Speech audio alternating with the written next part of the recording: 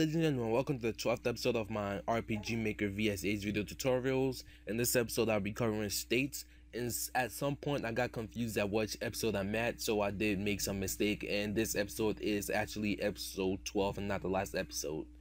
So let's go ahead and start the timer. Oops.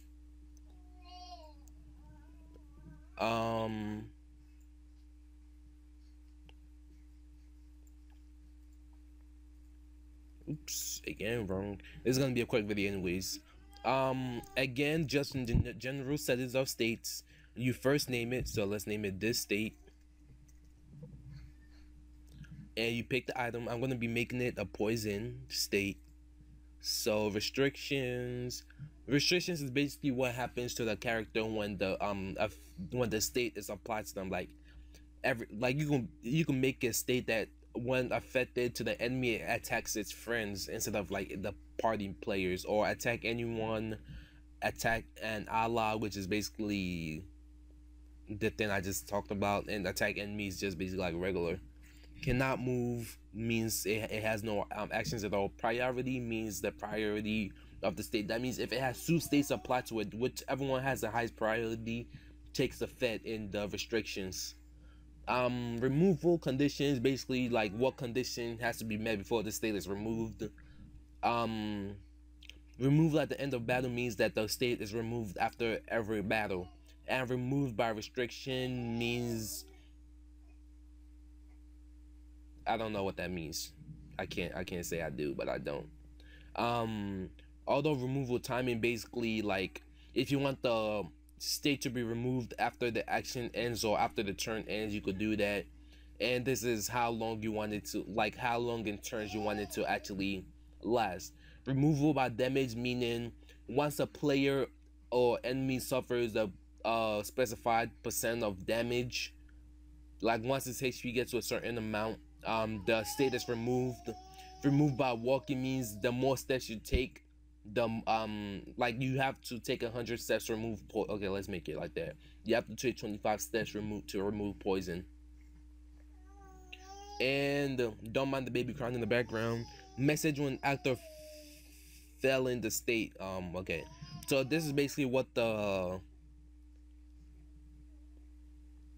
these are all messages that are gonna be said in game depending on which section it is. Like when an actor fell in the state, like this guy fell into is now poisoned, and target when enemy message when an enemy.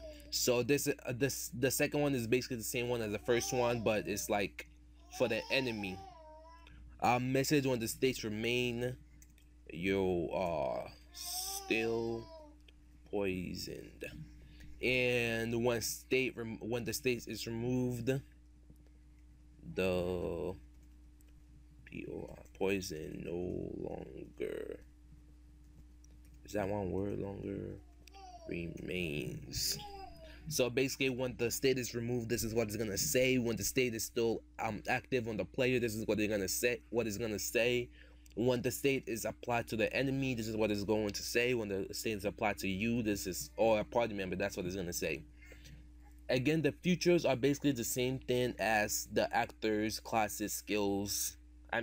Actors, classes, armor, skills, and stuff like that. But since I'm making it into a poison, I'm going to go ahead and set a feature, which is basically like the poison one.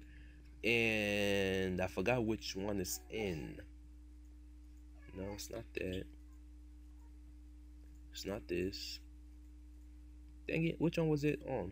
Oh wait, no, it's something. I know it's that, but I don't know if it's that one.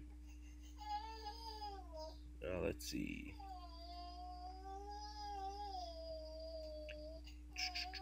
Yeah, I was right. So basically, ESP perimeter.